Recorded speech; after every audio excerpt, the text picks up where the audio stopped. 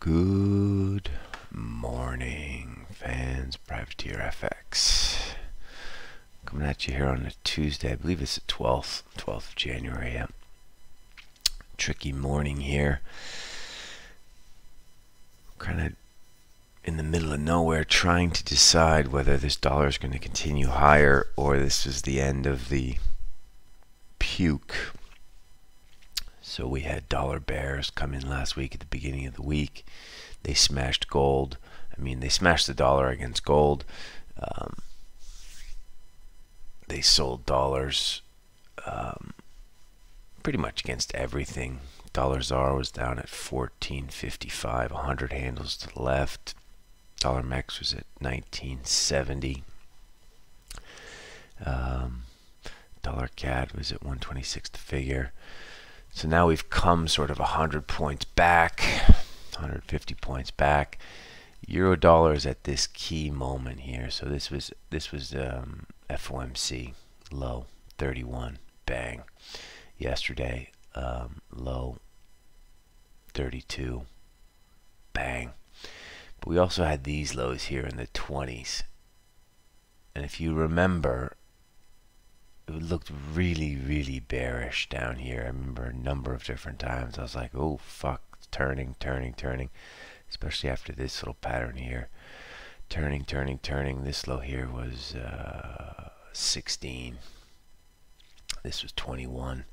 I have 20 in my head, but of course these two bars kind of probably make it more like 30. Are we going to get a fourth red day in euro? Is there more of a puke down through there? There might be, but I'm a little bit skeptical. What I am watching is this yields, bang. Notice green bars on the 10, red bars on euro dollar. So we're watching it, but we're a little bit skeptical. Why are we skeptical? Cable bounced 100 points. Here's cable. Cable bounced 100. Surprising. No, I wouldn't say annoying. We were playing on the short side yesterday, but it was just tactical, and we didn't have to wear any of this. Sort of selling 10s and buying 90s yesterday. But just makes me a little skeptical of the general dollar move. Dollar Swiss, we talked about how we thought 20 was going to trade. It was going to go sideways for a bit and then through. What do you know, 20 traded yesterday, 06 now. Again, leaves me a little bit skeptical that euro's going to get smashed. This looks like it wants to go sideways. This is certainly a cleaner chart than euro 121.30. 89.20 is interesting and important for dollar Swiss. Dollar yen also feels like she wants to go sideways now. All kinds of there's a confluence of resistance after quite a few up days. You get this line here, which is, it's pretty sexy, right? It comes down from 112. We just nipped it yesterday. Are we going to go sideways? Cross yen, nobody cares. Dollar ZAR still looks very big. 66 the high yesterday. Low ones today. Try and fish around between 45 and 35, I think. Dollar MEX did not like it up there yesterday. We were playing on the long side, got up to 27, but then when it came back through 20 for like the third time, it just looked like it just didn't have the energy.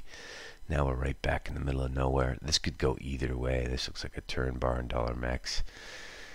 And let's face it, if this is a turn bar in dollar MEX, this is just another reason why the dollar is not gonna dance today. So we have like a lot of conflicting little signals here. Aussie. This is more of a stock trade, I think, than anything. Traded down to 68, closed at the figure. Mildly bearish, but does this want to go sideways? Kind of looks like it. Kiwi, more bearish than Aussie. Better chart. 7150 is interesting. Does she have the energy to have a fourth red day on a Tuesday, on a very cold Tuesday in January? Shit is cold here in Geneva, man. Great ski conditions. Dollar CAD, same thing. I'd like to pick some dollar CAD up down at 30 today. I do think dollar CAD has turned. I also think oil's going to turn soon. We'll come to that in a second. And here's the elephant, the big monkey in the room. Is it the year of the monkey in China? What year is it over there? They all have those cool animal years. Year of the rat, monkey. To see what it is. This is now super interesting to me. So this like longer term pivot, it looks like it's 650, but now you're like, wow, that low at 648.85 and this high at 649.02. I don't know. 649. We're gonna use this. This is very interesting to us, and this will tell you a story about the big dollar in general. If dollar China starts punching through 650, we've got a big turn. Gold, that looks like a turn bar. Be super careful with this. I still think left is at risk, and it's a really hard pattern to trade unless you're a really long-term trader. What are you going to do? You're going to pay 57s here? Leave a $40 stop? Come on, Bobby. What, you're gonna hold this till 2200? Be honest. What's probably gonna happen here is this is gonna make sort of a right shoulder, and this is gonna get slaughtered with higher rates. Could also get slaughtered if equities turn and we get into this like liquidate everything mode, which I'm mentally prepared for, but not at all short equities right now. Just kind of watching, waiting. The bars will tell me. We did print that interesting 37.76 yesterday, and it does look like a pretty good pivot. So we'll be watching that closely today. 37.76 on the downside. And if you want to sell equities, you just have to be super patient, right? One of the things that we like to do, I don't have it on this charting system, but we have kind of like a proprietary, I wouldn't call it a Bollinger Band, but it's like a sort of a fade level, and it's part standard deviation, part average true range, and whatever you want to use, it doesn't matter. You just have to figure it out and own it. But today, 38.37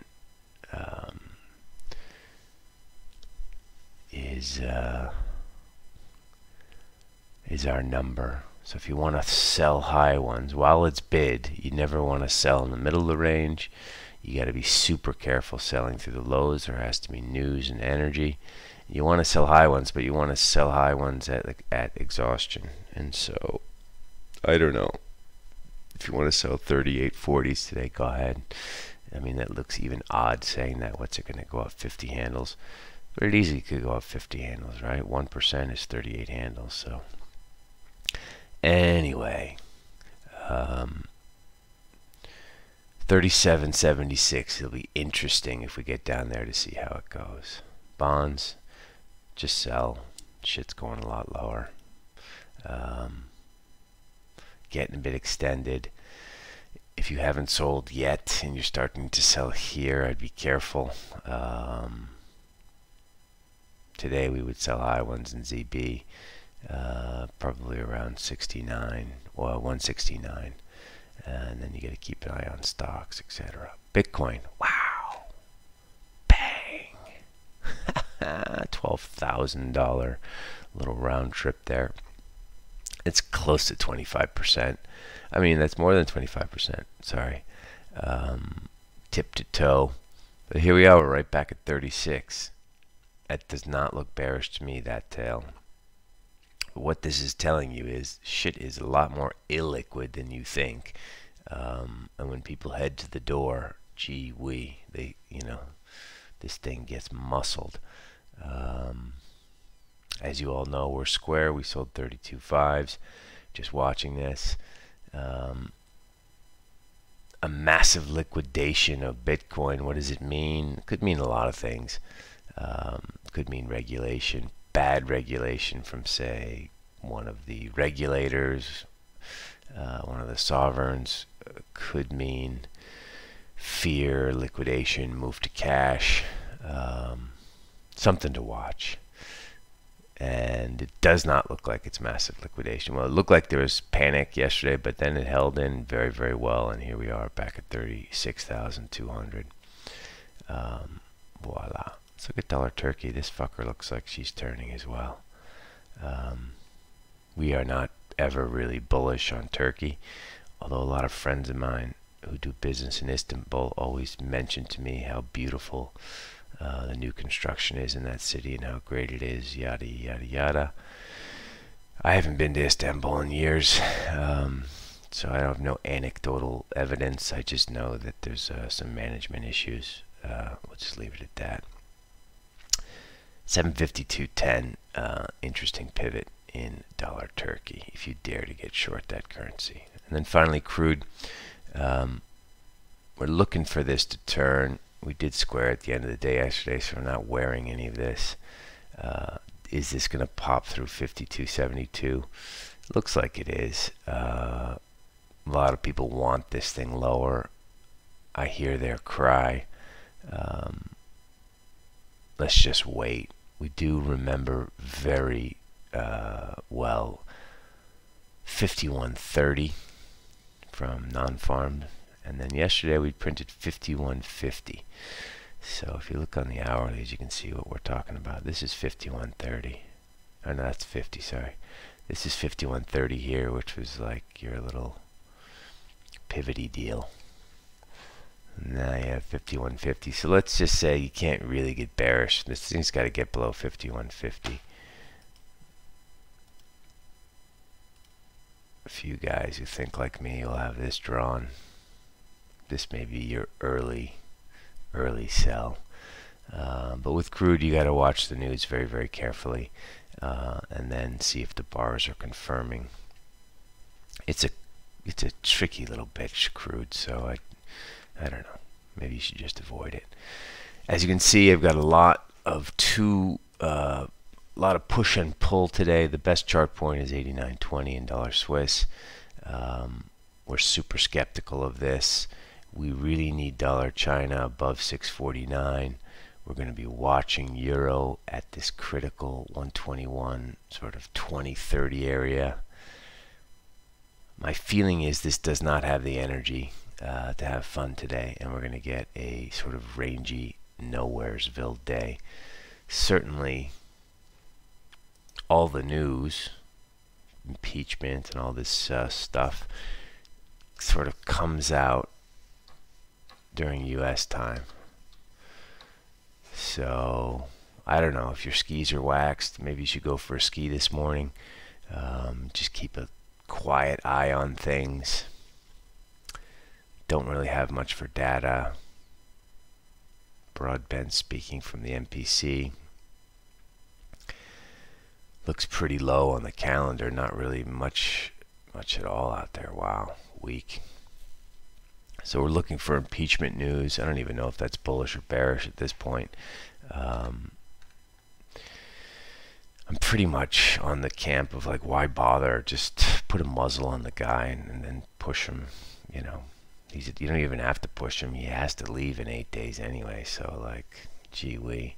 But it's complicated, right? if they are all going to have these protests around the country, that's probably not a great thing. So I don't know. I don't want to get involved in that muck. Watching these key levels, we're square at the moment on the tactical book. A lot of different things. Gold is not lower. Cable is not lower. Why would euro turn? Dollar Swiss wants to go sideways. Dollar Mex got slapped. Dollar ZAR is super bid. Aussie doesn't know what to do. Might be a day just to put the guns down a bit, take a breath, and wait, and start paying attention if the levels are trading. And if you want to fade it, fade it. If you want to break trade it in a professional manner with a tight stop. I feel like I'm babbling here. The babble is over. The Tower of Babel is coming down. Good luck out there, people. Talk to you tomorrow.